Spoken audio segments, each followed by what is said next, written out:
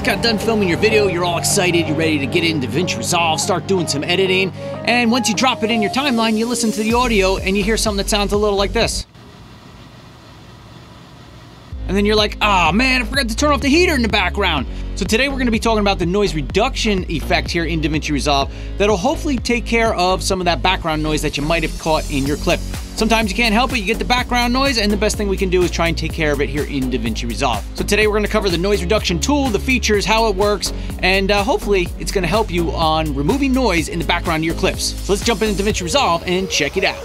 So here we are in DaVinci Resolve, and we are going to apply the noise reduction effect here on the clip. You just saw the clip that we're going to use for our example here. So let's get right into it here. How do we add the noise reduction effect onto our track here in DaVinci Resolve? So I'm in the Fairlight tab. If you don't know how to get there, click on the little musical icon at the bottom here, and that brings you into the Fairlight tab. You want to make sure you've got your mixer open, which is right up here. Click on that, and that'll open your mixer. Next, you want to come down to the track that we are currently working with. And in this case, I only have one track, and that is Audio 1. And this is where we're going to add the noise reduction effect. And since it is an effect, you want to come up here to the section that says Effects. And if for some reason you don't see this, use your mouse wheel to try and scroll up and down in this area here. And if you still can't see it, come and click on these three little dots, and you should see right over here, Effects. Click on that, make sure it's checked on. Maybe you need to turn some of the other things off, but make sure that Effects is turned on. You should be able to see this right here in our mixer. Now, this tool is available in previous versions of DaVinci Resolve. This is not just a DaVinci Resolve 17 thing, so keep that in mind. If you've got 16 or I think even 15, it's still in there too. So this should work the same regardless of what version of DaVinci Resolve you have. So go ahead and click on the plus here. We want to come down to Noise Reduction, Fairlight, and we've already looked at the dehummer and the de-esser here. So now we want to go to Noise Reduction. So now when the window comes up, there is some default settings in there. And quickly, before we get started here, we're going to just run over the interface of the window and explain that all to you. And then we'll get into using the tool here itself. So up at the top, as always, you've got the ability to add presets. If you click on the little drop down here, you do have some presets as far as derumble, dehiss, derumble, and dehiss. And I created this one, reset the noise profile, and then one for my lav mic.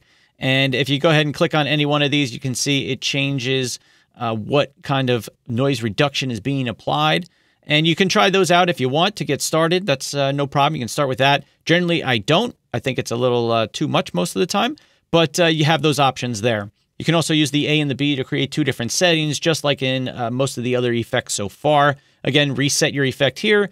And then up here, you've got the lock your plugin window and preset manager. Moving down, you've got your on-off button, just like all of our other effects. You can listen to the noise only if you'd like to, just to kind of see what it's sounding like as far as the effect and what it's affecting. On the left here, you have your input meter.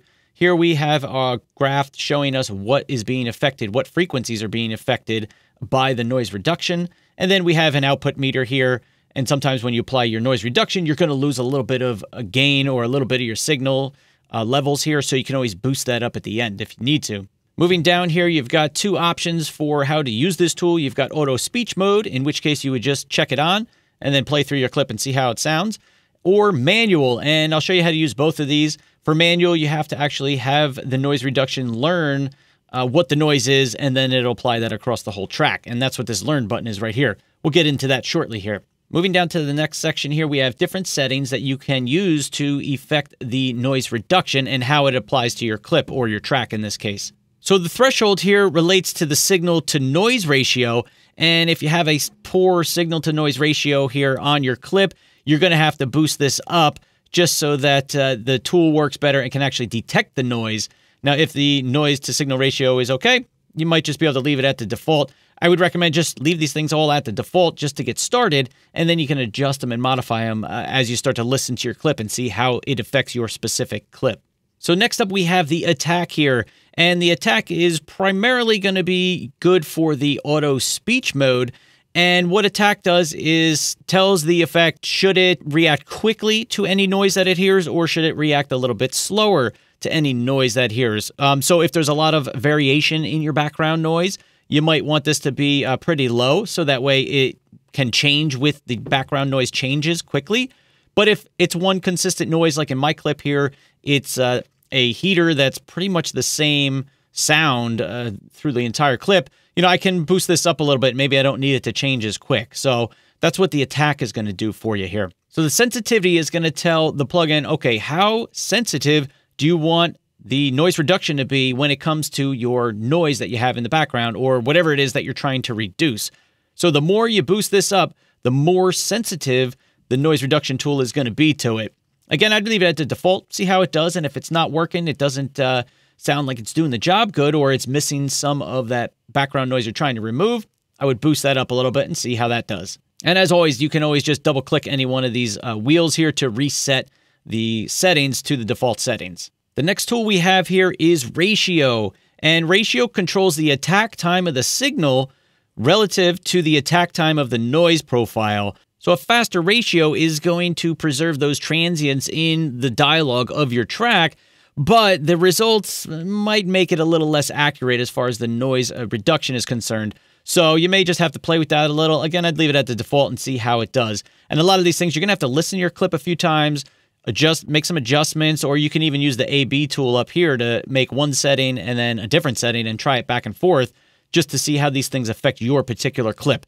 Because I don't think there's a one-size-fits-all for all your different kinds of noise removal that you might want to do with your clips. The next section here we have is frequency smoothing. And what this does is it compensates for any harmonic ringing that you might hear after the noise reduction is applied. So you may need it, you may not.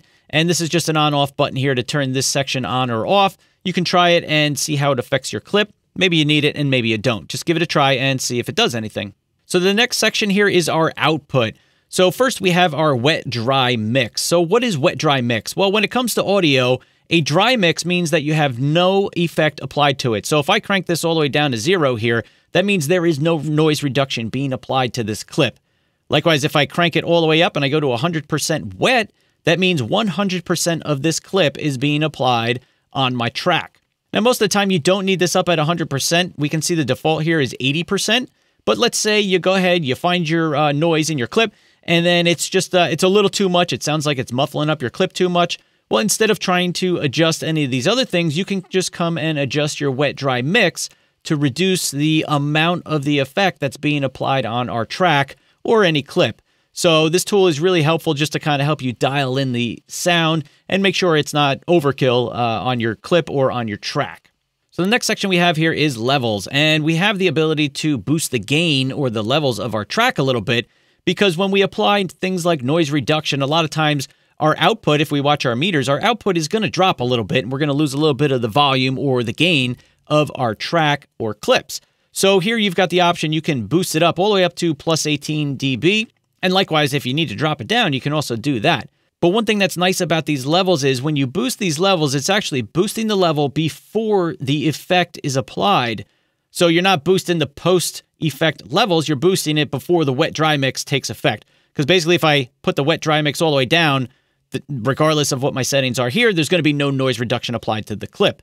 So I can boost my levels and the original signal coming into the effect is boosted, and then I can go ahead and apply the effect at, you know, whatever level seems to work for your clip. Again, I would try the defaults on all these, see how it works out, and then you can go from there. All right, so that's a quick overview of the window and the different features and tools that you have here to work with. So now let's play through our clip, and we're going to see how the tool works here. So let's slide my window over here out of the way. So I'm going to play up to, say, about this point right here on my clip. And the reason for that is you've got me talking, and then I have a space where you're going to be able to hear that background noise of my heater going. So let's play through it once without anything applied to it. And then we're going to go ahead and start with the auto speech mode right here and see how that affects our clip. So I'm going to turn off our noise reductions, play through the clip, and see what we got. So you just got done filming your video, you're all excited, you're ready to get into DaVinci Resolve, start doing some editing, and once you drop it in your timeline, you listen to the audio and you hear something that sounds a little like this.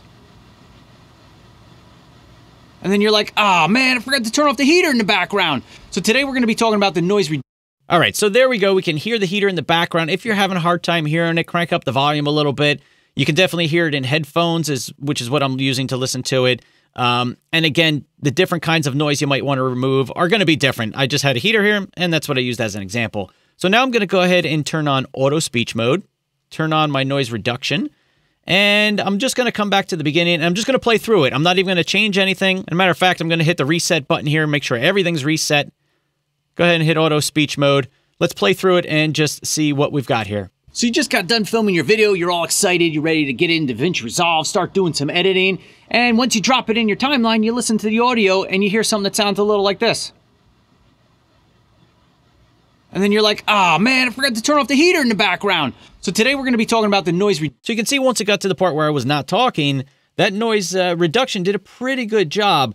Although for me, I feel like when I use the auto speech mode, a lot of times you get some funky sounds, or it makes your dialogue or the person talking sound a little weird. So I would come in and maybe make some adjustment, maybe adjust the wet-dry mix a little bit, or we can even try the attack a little bit. So, you know, I'm going to just highlight a little section here with just the noise and then a little bit of me talking. And now I'm going to loop this by clicking this guy right here, and I'm just going to have this play over and over while I adjust some settings in my effect window here. So to loop it, I'm just going to hit Option and /. And once you drop it in your timeline, you listen to the audio and you hear something that sounds a little like this. And once you drop it in your timeline, you listen to the audio and you hear something that sounds a little like this. And once you drop it in your timeline, you listen to the audio and you hear something that sounds a little like this. And once you drop it in your timeline, you listen to the audio and you hear something that sounds a little like this. And once you drop it in your timeline, you listen to the audio. And so I think that's getting pretty good there. Just made some minor adjustments. Again, you can just, you know, start with threshold and work your way across, kind of see what makes sense as far as adjusting some of these things. So I think that works pretty good. And it's not so bad for this clip. So that's how you would use the auto speech mode. You know, just turn it on, see how it looks. And then the other thing I would check while it's playing is look at your input levels. And then you got the effect. And then check your output levels and see, is it still where you want it to be? You know, in that -10 to -15 range, maybe peaking just over -10 a little bit. And if you find that it's dropping your signal, you can go ahead and boost up your output gain here just a little bit, just to kind of get back some of what you lost by the effect getting applied. So now let's talk a little bit more about the manual mode here. I'm going to go ahead and reset everything again, clicking this guy right here. So in manual mode, you have to have DaVinci Resolve learn what the background noise is. So in order to do this, you actually need a section of your clip that only has the background noise. And I knew that, so I left a little section here where it's just the background noise. I'm not talking. There's nothing else going on, just the heater in the background. So I'm going to highlight that, and I'm going to loop that. Got my loop selected. I'm going to play through that. And in order to have the noise reduction tool learn what that background sound is, make sure you've got manual mode checked, hit learn, and now just play through your clip. And DaVinci Resolve is going to do the work for you. So I'm going to hit Option / and we're going to loop this clip and let it learn what the background noise is I want to get rid of. And then, okay, so it went ahead and learned it. So now let's come over here, and I'm going to loop it again, because once you stop playing through your clip, the learn is done, and whatever settings Resolve thinks it needs, that's what it used. So now I'm just going to play through this and turn the noise reduction on and off and see if we can hear a difference. So pretty good difference. There's the noise reduction off. And here's the noise reduction on. So now what I want to do is I'm just going to play through the clip here, clear out our selection. I'm going to play through the clip so that we can see how this manual mode is affecting the noise. So let's play with it on first, and then maybe we'll try it again with it off. Let's see what it sounds like. So you just got done filming your video, you're all excited, you're ready to get into DaVinci Resolve, start doing some editing, and once you drop it in your timeline, you listen to the audio and you hear something that sounds a little like this. And then you're like, oh. So I notice I can hear it a little more back where I'm speaking, but where I'm not speaking, it did a pretty good job. So I probably want to make some adjustments here. Maybe I want to boost up the sensitivity a little bit and just play with some of these settings to try and have it reduce as much of that noise as I can where I'm speaking. I'm going to select this area here. I'm going to loop through it, play it, and just see if I can make some adjustments here that will make it work a little bit better. So you just got done filming your video, you're all excited, you're ready to get into DaVinci Resolve, start doing some editing, and once you drop it in your timeline, you listen to the audio and you hear something that sounds a little like this. So you just got done filming your video, you're all excited, you're ready to get into DaVinci Resolve, start doing some editing, and once you drop it in your timeline, you listen to the audio and you hear something that sounds a little like this. So you just got done filming your video, you're all excited, you're ready to get into DaVinci Resolve, start doing some editing, and once you drop it in your timeline, you listen to the audio and you hear something that sounds a little like this.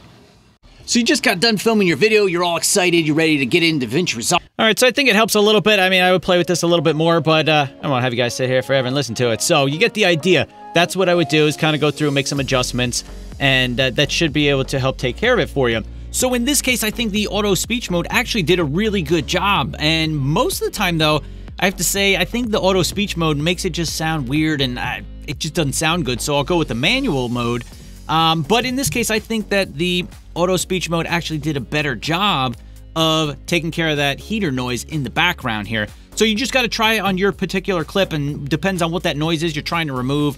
See how it works out, and maybe one will work better than the other. So just a few more thoughts when it comes to noise reduction here in DaVinci Resolve. I would always try the gate first over the noise reduction tool here, because I find that I think it works a little bit better, at least for my situations most of the time.